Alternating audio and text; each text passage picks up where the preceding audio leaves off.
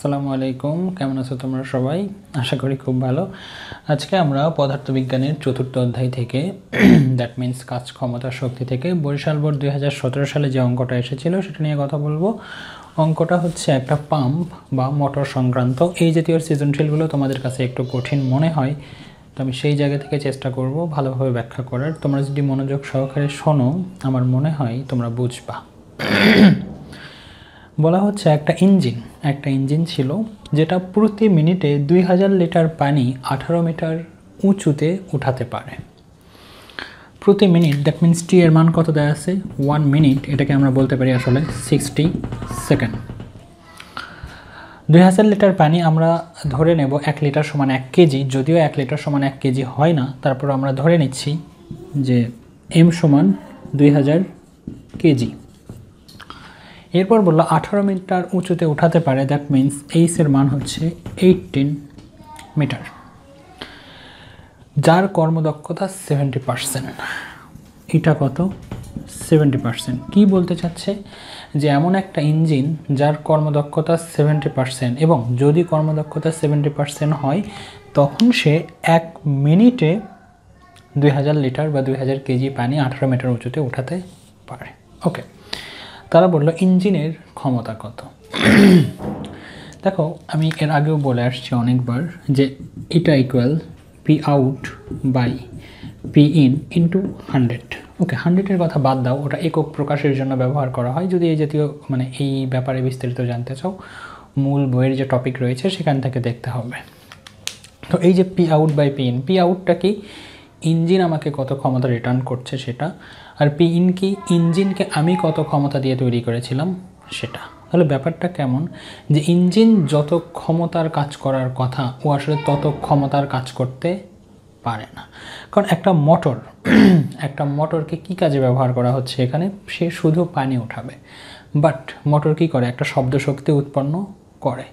শক্তির যেহেতু সৃষ্টি বা ধ্বংস নেই, শুধুমাত্র এক রূপ থেকে অন্য রূপে পরিবর্তিত হতে পারে। ভালো করে ভাবো যে আমি একটা ইঞ্জিনের ভেতরে তেল উঠালাম, ওর কাজ কি ছিল? ও শুধু পানি উঠাবে, সেটা তো করছে, বাট সাথে সাথে ওই কী করছে? শব্দ উৎপন্ন করছে। তাহলে এই যে শব্দ শক্তি উৎপন্ন হচ্ছে, এই শব্দ শক্তি উৎপন্ন হতেও কিছু পরিমাণ তেল কি হয়ে যাবে? জ্বালানি খরচ হয়ে যাবে। তার মানে যে কাজ করার জন্য আমি ইঞ্জিনটা তৈরি করেছি সেই কাজের পাশাপাশি সে অন্য একটা কাজও করছে, শব্দ শক্তি উৎপন্ন করছে। তো আমি তো শব্দ শক্তি আসলে চাইনি, তার মানে ওটাকে আমার গ্রহণযোগ্য কাজ বলে আমি বলতে পারি না, মনে করতে পারি না। সেই জন্য আমরা বলে নেই যে ওটা ওই পরিমাণ শক্তি সে নষ্ট করছে। এবং কোথা থেকে নষ্ট হচ্ছে সেটা? ওই যে জ্বালানি যেটা ব্যবহার করছে সেখান থেকেই কিন্তু নষ্ট হয়ে যাচ্ছে, রাইট? তো এই জন্য বলা হচ্ছে ইঞ্জিনকে আসলে যত ক্ষমতা দিয়ে তৈরি করা হয় তত ক্ষমতা রিটার্ন করতে পারে না। এখানে পি আউট হচ্ছে আমি যে ক্ষমতা পাচ্ছি সেটা, পি ইন হচ্ছে ইঞ্জিনকে আমি যে ক্ষমতা দিয়ে তৈরি করেছিলাম সেটা, আর 100 গুণ করা হয় ইটাকে প্রকাশ করার জন্য, কারণ ইটার একক থাকতো না যদি 100 দ্বারা গুণ না করতাম। এগুলো অনেক বলেছি, আর বলছি না অঙ্কে। সে তো এই যে ইঞ্জিনের ক্ষমতা বলতে কি বোঝাচ্ছে? আসলে পি ইনটা বোঝাচ্ছে। আর তোমরা সবসময় লিখে থাকো না যে P equal M G H by T, এটা আসলে কি জানো? এটাই হচ্ছে সেই পি আউট। যখনই তোমরা লিখবা M G H by T, তার মানে তুমি কার মান লিখছো? পি আউটের মান লিখছো এটা। ওকে, এখন দেখো ইঞ্জিনের ক্ষমতা বের করতে বলছে, দ্যাট মিন্স পি ইন বের করতে হবে। আমাদের ইকুয়েশন কেমন দাঁড়াবে? ডেফিনেটলি এমন দাঁড়াবে, এটা equal P out by P in into 100। এখন কথা হচ্ছে যে আমাকে তারা কী বের করতে বলছে? ইঞ্জিনের ক্ষমতা। তারা কি ইটা বের করতে বলছে? না।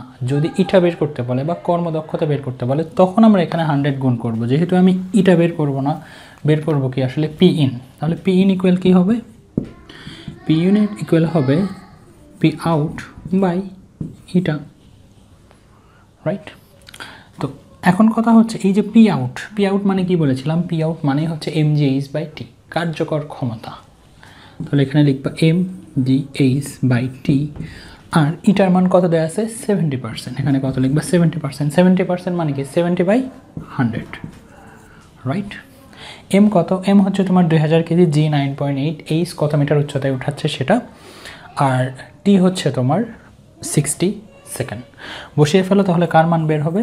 ডেফিনেটলি আমার পি ইনের মান বের হবে। তার মানে গ নম্বর থেকে আমার কি হচ্ছে? P in already find out, right? আমি গ নম্বর থেকে পি ইন কী করেছি, বের করেছি। এটা হিসাব তো তোমরা করতে পারবো, তাই না? মানগুলো বসাও আর হিসাবটা করে ফেলো। তো এটা হচ্ছে আমাদের গ নম্বরের সমাধান। ঘ নম্বরে বলছে যে ইঞ্জিনের ক্ষমতা 60% হলে, ইঞ্জিনের ক্ষমতা 60% ছিল, কত? 70%। কর্মদক্ষতা কী করে দেওয়া হয়েছে? কমিয়ে দেওয়া আছে। ইঞ্জিনের ক্ষমতা, ইঞ্জিনের কর্মদক্ষতা হবে এটা, আসলে ইঞ্জিনের কর্মদক্ষতা হবে এটা। কর্মদক্ষতা 60% হলে একই পরিমাণ পানি একই উচ্চতায় তুলতে কি পরিমাণ সময় বেশি লাগতো?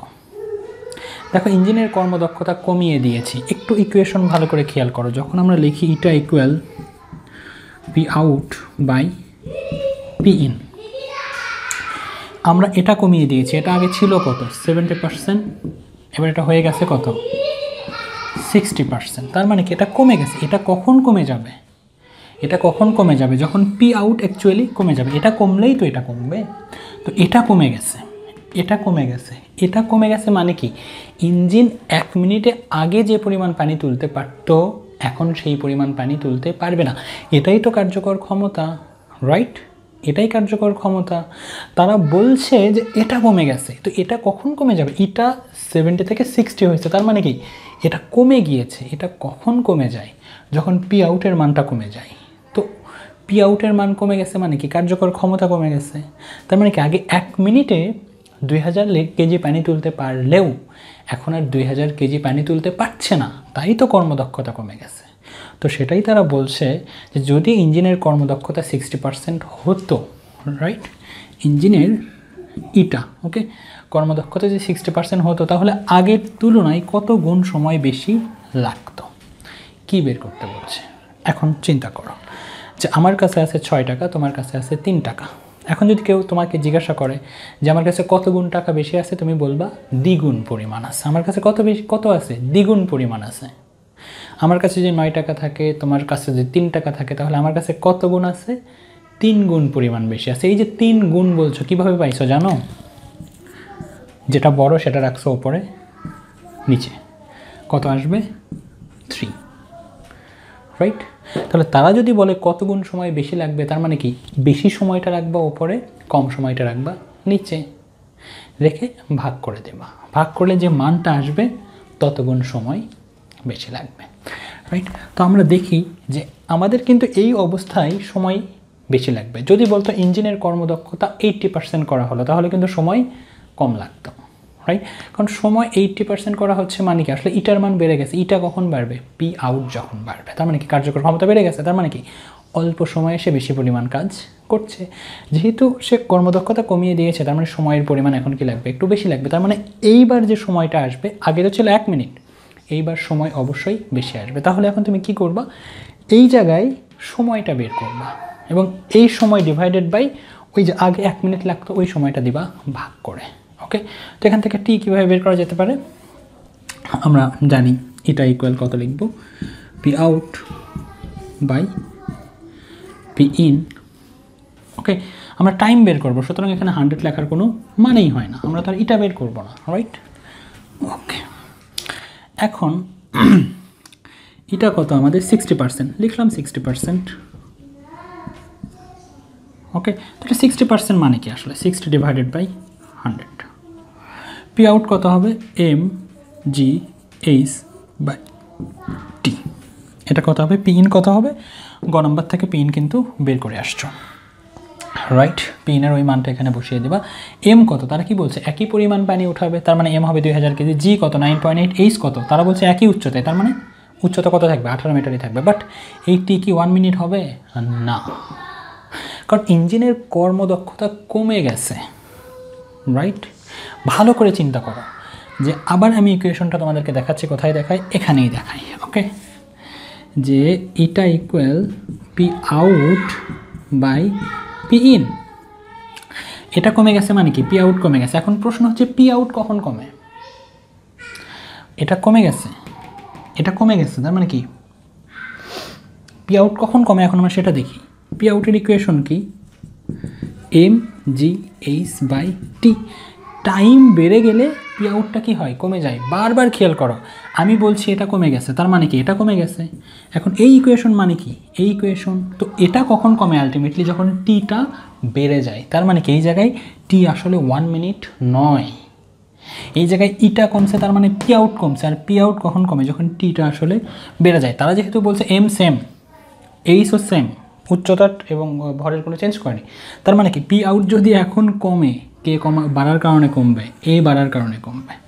সুতরাং এই টি ডেফিনেটলি 1 মিনিট নয়, তোমাকে ওই টি এর মানটাই বের করতে হবে। এবং এখন তুমি ইকুয়েশন সলভ করো, এই জায়গায় ওই ক্ষমতাটা বসাও, ক্রস গুণন করো, তারপর তুমি মান বের করো, এটা তোমাকেই করতে হবে। ওকে, তো এই ছিল মূলত সমাধান। দেখা হবে নেক্সট ভিডিওতে। ভালো থেকো সেই পর্যন্ত তোমরা সবাই। আসসালামু আলাইকুম।